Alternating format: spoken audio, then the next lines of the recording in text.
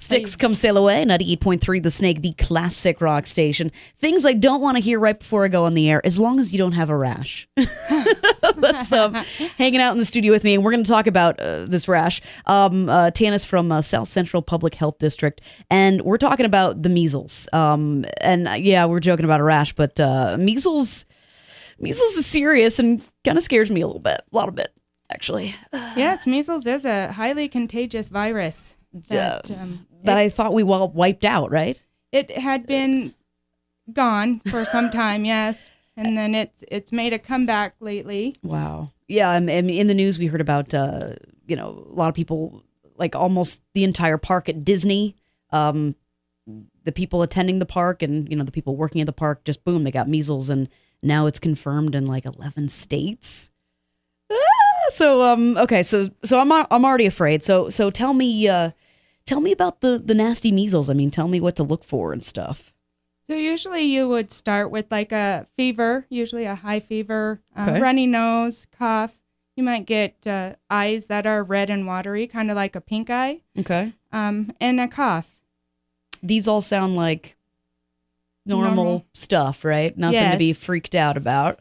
Yes, but then you will develop a rash. Okay. It's a red kind of blotchy rash, and it usually starts at your hairline on your forehead, and it will move down. So it always starts up high and goes down low. Okay, so these things, it doesn't sound that bad. It sounds like not really, hey, look at my rash. Nothing you want to show off to people, but it doesn't seem that scary, but it can escalate, right? Yes, and it's very contagious when you have that. Great. And it can lead to other complications. Ear infections can lead to pneumonia. It can cause an infection in the brain. So it can cause problems if it's not.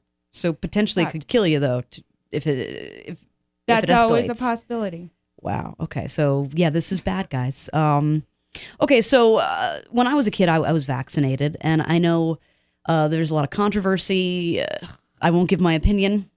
It's not nice. But I am vaccinating my child, and I get it. Every parent's got to make that right decision for their kid. And I wouldn't, if someone tried to tell me what to do for my kid, I wouldn't be cool with it. But as a professional, fill me in. Should we get vaccinated? Should we vaccinate those kids? We recommend being vaccinated. Okay. Children should have two vaccines for the measles, mumps, rubella, one at the age of 1, and then one when they start kindergarten, about 4 or 5.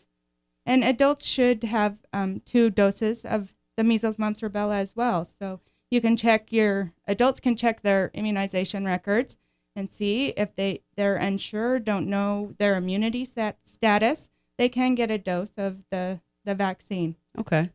See, I'm shallow. I'm thinking about myself. But I'm pretty sure I was vaccinated. But after you list all these scary things, and I have a child, I want to make sure, and it's so contagious, I want to make sure that I'm taking care of me so I can take care of him. So people, if you're listening, you think you got vaccinated, go just get it checked.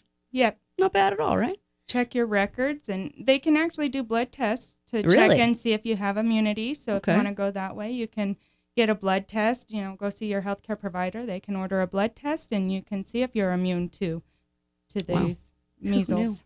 Very cool. And there's a lot of, what if there's a woman that's pregnant? I mean, I know when I was pregnant, I was like, what should I get? Should I get the flu shot? Should I do this? So what should pregnant women do? Should they wait? Should they get this done? Or pregnant women cannot get that vaccine. Okay. It's not recommended for pregnant women. So they would need to talk to their healthcare provider and decide what the best course of action. If there's not potential for an exposure, they can wait. They do test for some of these during pregnancy to see if you have immunity to these diseases, and you can follow with your healthcare provider. Nice. Wow. Oh, well, thank you. This is really great information. Is there anything else you want to include? We just recommend checking your vaccine records, making sure your children are up to date, and for adults, yourself as well. Nice. Okay. And, go see South Central Public Health District. They can see you, whether you're in Bellevue, Gooding, Jerome, Minnecaja, Twin, or, of course, online, phd5, the number 5, .idaho.gov. And you guys got some great info on there. And thanks for coming out and talking about the scary measles. And let's make sure it doesn't get spread in Twin. Okay, guys? protect my baby. Okay. 98.3 The Snake.